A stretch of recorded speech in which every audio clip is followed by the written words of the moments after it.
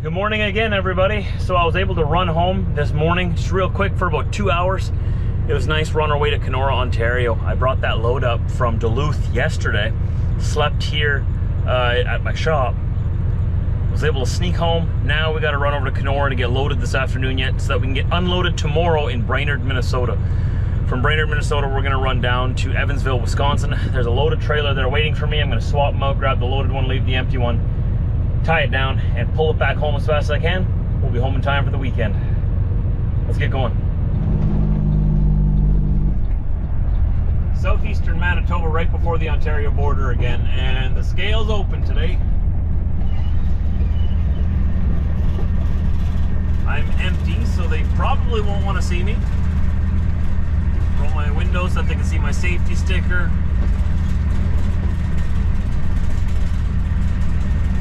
Make sure they can see me in the cab as well.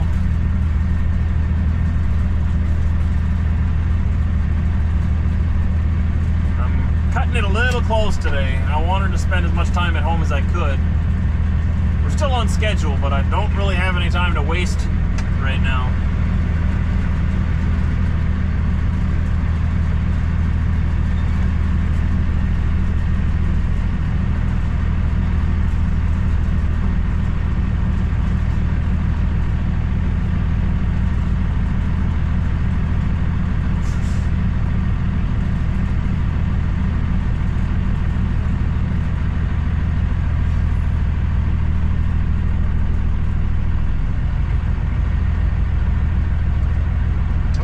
Doing? You got the green light, man.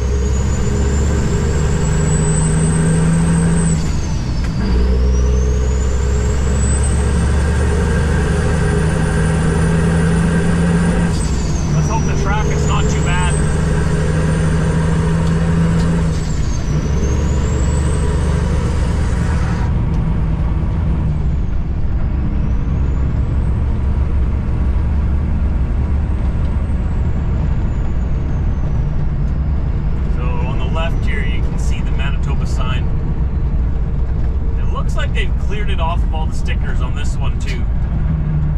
Probably just a coincidence right after I mentioned that in my video. Oh no, this was still all filled with vandalism stickers. Alright, Manitoba, go and clean that sign. Entering Ontario. If you haven't watched my other videos, this is when tourists come through here from other provinces. They stop at our provincial sign welcoming them to our province, and the way they want to make their mark is they take a bumper sticker or a sticker of sorts and they stick it to our provincial sign, and then hundreds of people do that, and it looks like garbage. Why would you vandalize our provincial sign? Don't do that. It's not very nice. How about you just take a picture like everyone else? I can believe this. Look at the sign off to the right here. Inspection station's open. This one's never open. That's not the turning lane, is it?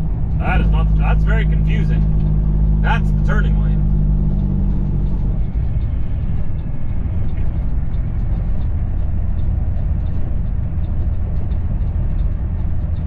Looks like they got one truck in there, inspections, which is good. You know, they need to be doing more inspections on a lot of these guys out here. Now, I know I will have to take my own inspections then too, but there's a lot of these trucks that I pass out here that shouldn't be on the road. Let's just put it that way. There's a lot. And they need to be doing more to bring them in.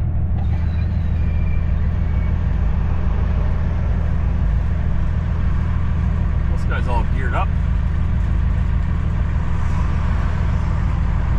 In 100 meters, turn right on Trans-Canada Highway, Highway 17. How you doing, man? Good, how are you? Just checking logbooks, dude. Sure. You can pull the brakes? Yeah, sure, whatever you want. Sure, yeah. Logbook. Yeah, what are you hauling? Yep, that all makes sense. Good enough, pal. You have a good one. That's all I need. Okay. Yep, have a safe drive, eh? Okay, thanks.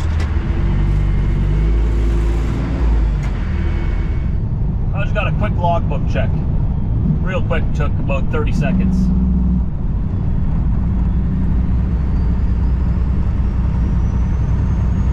So now, what do we got left? About, well, 45 kilometers, I'd say 25 to 28 miles. Oh, look at the water. Look at the water. I want to get on the water so bad. I was looking at boats yesterday. I was. They're expensive. Man, like to get a nice pontoon, like to get a I'd want a 150 horsepower pontoon, right? At least, because I want to be able to like pull a tube behind it. So, if you get a new one, you're looking at like $40,000 to $50,000. And I could probably find a used one, but I mean, then it's a used one, right? Nothing wrong with that, as long as you get it from a decent person who took care of it.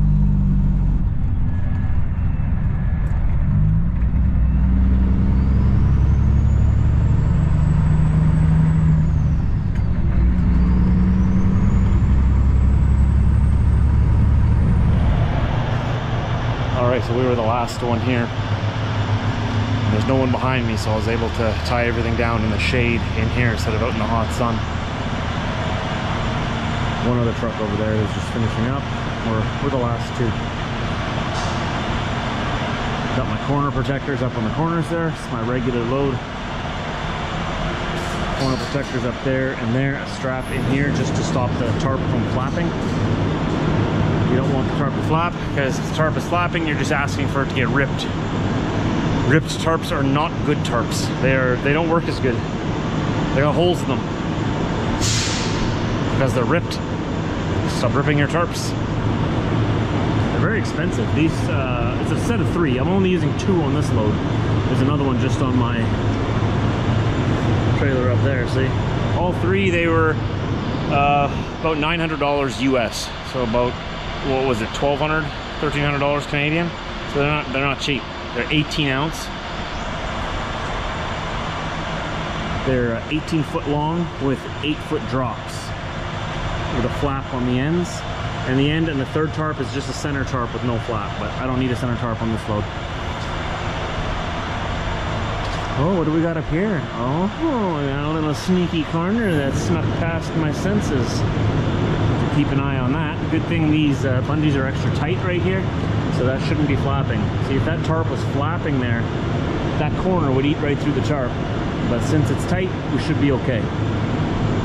I'm not worried about that.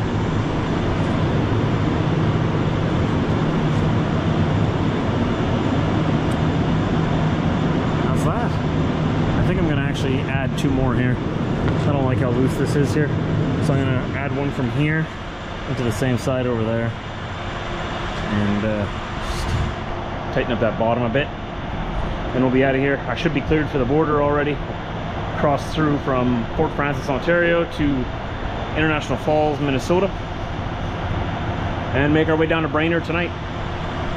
There we go. Let's see. A little bit tighter. Less flappy flap.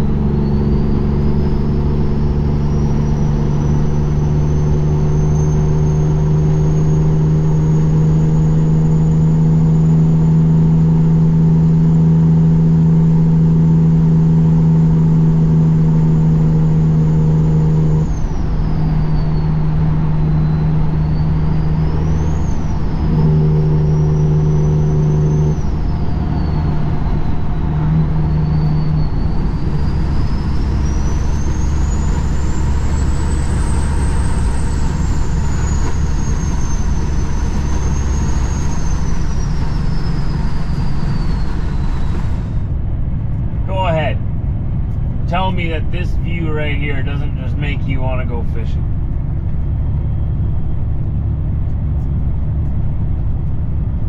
If you can honestly say that, then you tell me that this lake right here doesn't make you just want to go and jump in it. The temperature outside is about 26 degrees, so 75 Fahrenheit, 75 to 80 Fahrenheit today. Perfect temperature.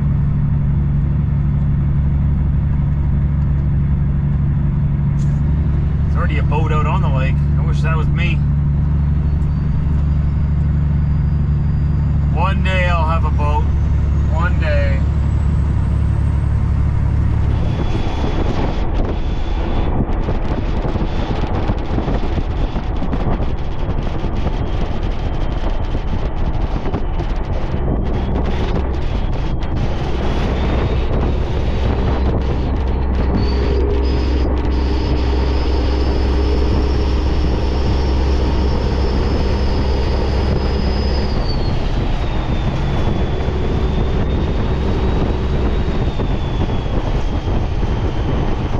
Confession time.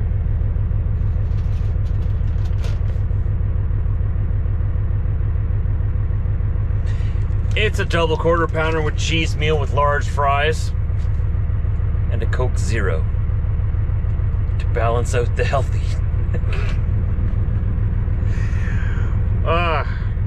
Couldn't help myself. I'm here in Fort Francis and I was hungry, okay? And there was a spot I could park and it just had my name on it. It was like, here, Trucker Josh. Trucker Josh.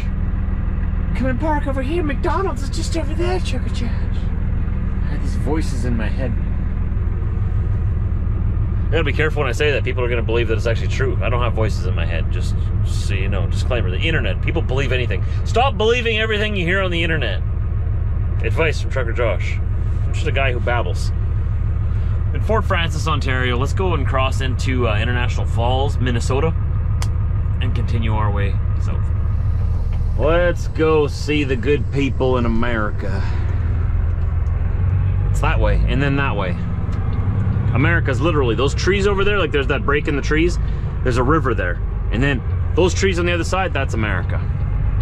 Technically, this is America too. This is also Canada, which is also inside North America. So it is the Confederated Provinces of North America. Right over there are the United States of America. You could say of North America, but I don't know how that naming thing works. That's what they named it and that's what we call it. That's okay. Can I go now, please? It's my turn. It's my turn. Oh.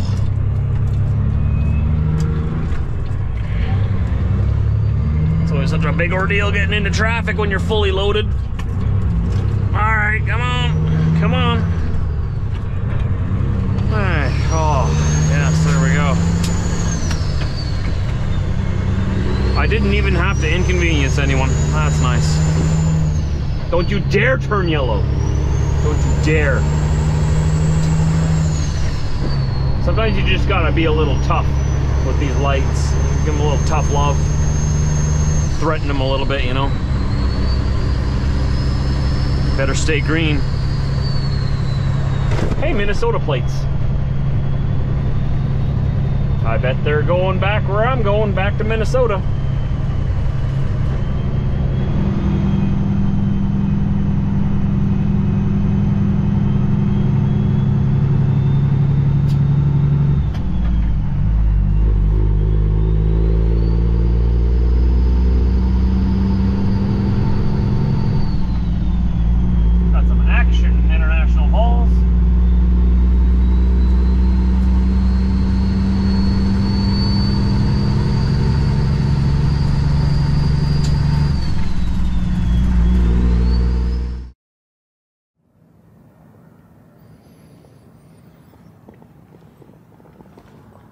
I'm in Deer River, Minnesota. There's the moon over there. That tiny dot on the screen, the camera doesn't really do it justice. It's been low on the horizon every night this past week, and like a reddish orange color. Interesting. So yeah, this is us. It's pretty dark here. I'm gonna get a couple of videos edited now that I'm ahead of schedule because I got loaded today instead of tomorrow. I can get a couple of them done tonight. So that's why I pointed my nose this way so I'm not right beside that guy's truck.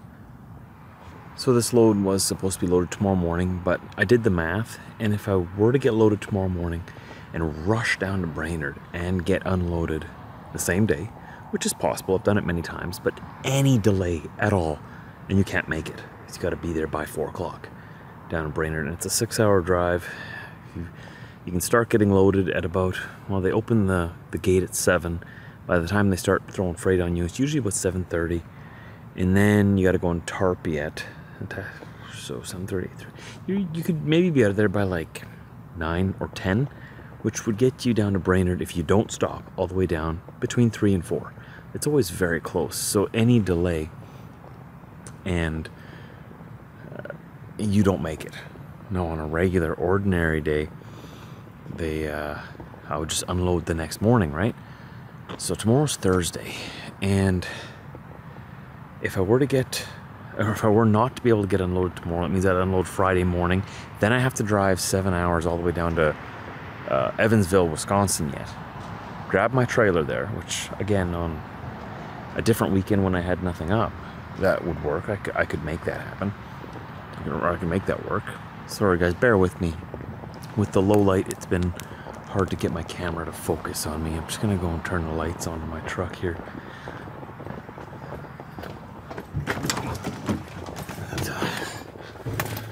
My apologies. Here we go. There we go. And what were we saying? Much better. Ah, yes, now you can see me. Should have had them on all along. So, if I would have only gotten unloaded Friday morning, drive 7 hours down to Evansville, well, that's pretty much the whole day. By the time I get that load tied down there, then I have to get all the way back home yet, and it's about 11 hours to the border. So I'll need a full day to get to the border. And if I can get to the border at Emerson, Manitoba, then I'll get an extra 2 hours on Canadian hours of service. I'll be able to get home. So it would be a full day, and I would only get home like Saturday night then, which means I would miss everything on Saturday. We've already bought our tickets for this Paranormal Cirque. It's like sort of like Cirque du Soleil. I think it's a different company.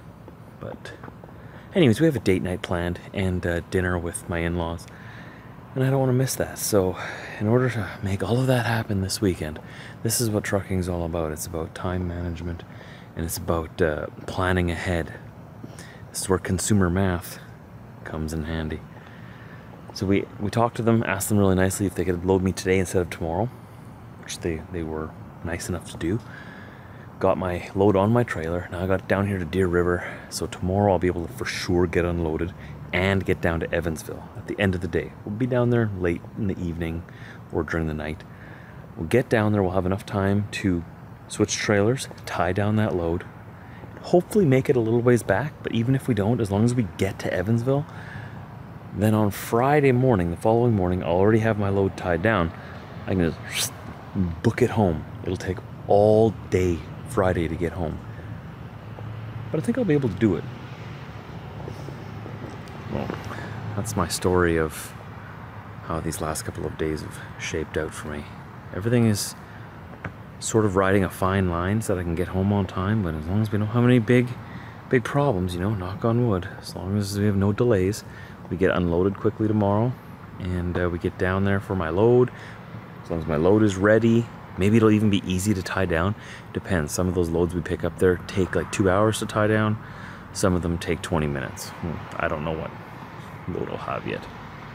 But anyways, that's that. So I'm gonna go to bed right here. We'll get going in the morning. Thanks for hanging out with me today, everybody. I'll see you tomorrow. Please, all the regular things that I always say, that every YouTuber says. Engage with the video down below if you want to help out the channel. It's the best way, and it's free. Leave me a comment, leave me a like if you want to help out the channel. You can share it on your social media. And also, if you want to take it one step further, you can always get early access to the videos. Even though I'm very behind right now, I have to edit like I think I'm like 7 or 8 videos behind. That's why I'm gonna do a couple of videos here now and try to catch up a little bit. But as soon as I have them done, which can be up to a week early, I post them up there for the members. And then I release them one at a time on YouTube. But you can click the join now button if you want to learn more about that. If not, leave me a comment down below. Let me know what you're up to today. Where are you watching my video? Talk to you later.